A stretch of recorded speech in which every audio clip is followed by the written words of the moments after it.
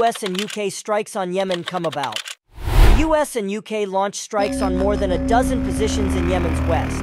According to US officials, the US and UK have launched airstrikes on more than a dozen sites used by the Iranian-backed Houthis in Yemen, according to US officials. The strikes are the most significant military response to the Houthis' persistent campaign of drone and missile attacks on commercial ships in the Red Sea, which began after Israel's war in Gaza broke out. Here's how we got here. Who are the Houthis? The Houthis are a Yemeni militia group named after their founder, Hussein Badreddin al-Houthi, and representing the Zaydi branch of Shia Islam. They emerged in the 1980s in opposition to Saudi Arabia's religious influence in Yemen. The group, which has an estimated 20,000 fighters and whose official name is Ansar Allah, runs most of the west of the country and is in charge of its Red Sea coastline. What is the group's relationship with Iran and the war in Gaza? The Houthis are backed by Iran as part of its long-standing hostility with Saudi Arabia and are supporting Hamas in the war in Gaza. Soon after the Hamas massacre on 7 October, the Houthi leader Abdul Malik al-Houthi said his forces were ready to move in the hundreds of thousands to join the Palestinian people and confront the enemy. What has been happening in the Red Sea? The Red Sea, one of the world's most densely packed shipping channels, lies south of the Suez Canal, the most significant waterway connecting Europe to Asia and East Africa. Yemen is situated along the sea's southeast coast, where it meets the Gulf of Aden. Shortly after the start of the Gaza war, the Houthis began launching missile and drone attacks at vessels in the Red Sea, most of which were intercepted by US and Israeli countermeasures.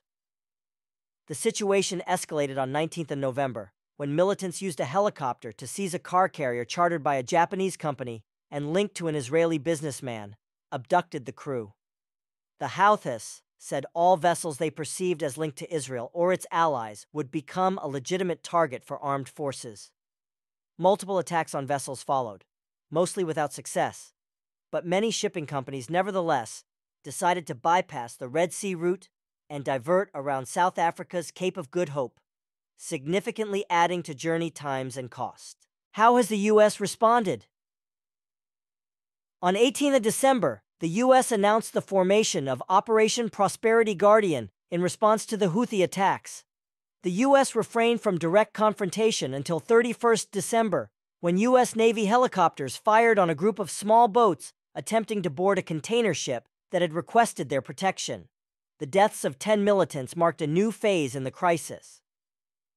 The U.S.-led Red Sea Coalition, Operation Prosperity Guardian.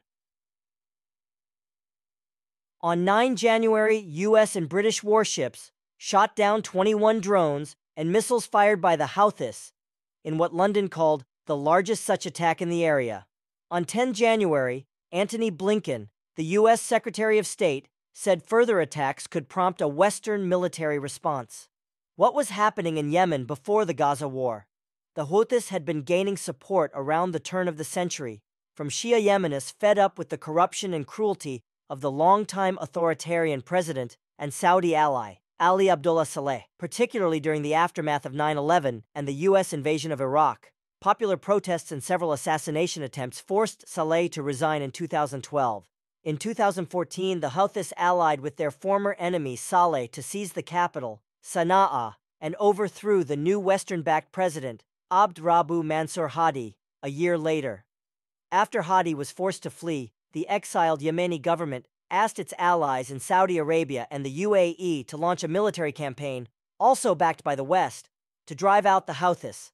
A catastrophic civil war ensued that the UN estimated led to 377,000 deaths and displaced 4 million people by the end of 2021. The Houthis, in effect, won the war. An April 2022 ceasefire prompted a significant decline in violence, and fighting has largely remained in abeyance, despite the official expiry of the truce in October. How were the attacks by the Houthis seen in Yemen and Saudi Arabia? Some Yemenis see the Houthi operations as a legitimate means of exerting pressure on Israel and its allies in defense of Palestinian civilians.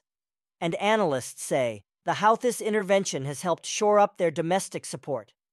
The militants also believe attacks in the Red Sea can make them a more significant global player, synonymous with Yemen as a whole despite the presence of an internationally recognized government in the south of the country.